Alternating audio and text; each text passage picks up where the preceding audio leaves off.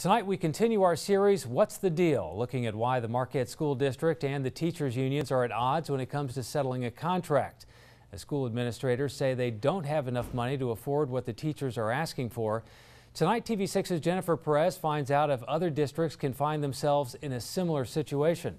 And Jennifer joins us now. Jennifer, I know you spoke to the Nice Community School District about this. I did, and while the Nice Community School District is doing well financially, they too have seen tough times with lower funding due to decreasing enrollment. In fact, schools across the state are facing those same issues, which ultimately can have an effect on wage increases for teachers. Over the last decade, Nice Community Schools has seen a steady increase to student enrollment.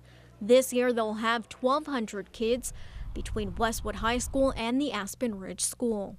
We also received some good luck in terms of an uptick in student numbers, where we grew a little bit, and as well as some additional funding from the state of Michigan, which is really important to any school district in Michigan, how much the per pupil foundation allowance is. Their per pupil funding is at $7,200 and their budget is at $10.9 million. While the district is doing well, they have also endured tough times. From 2009 to 2011, the district made several administrative cuts, and they couldn't afford to give high wage increases to their teachers and support staff. It took them around 2 months to settle on a contract. Both at the building principal level and in the administrative offices in the superintendent's office. So that helped save money in personnel costs in terms of salaries and benefits.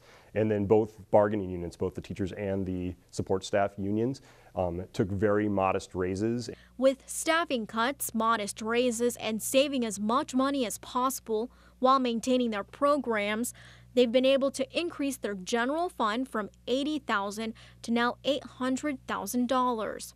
The district has also been able to achieve that savings by community support through a sinking fund that's helped maintain their buildings. Superintendent Brian DeAugustine says it takes discipline and understanding between all parties during tough economic times. It's just a matter of finding out where the numbers are and what each side can live with. What can the district afford? What do the teachers feel is fair compensation for the work that they do? And there's always a middle ground in there somewhere. It just takes time, patience, and effort to get it done. Teachers at Nice Community Schools are currently under a 3-year contract with a 2% increase each year, plus their step wage increase. Tomorrow, for the final part of our What's the Deal series, we'll hear from 2 former Marquette teachers who recently quit. Greg. All right, we'll look forward to that. Thanks, Jennifer.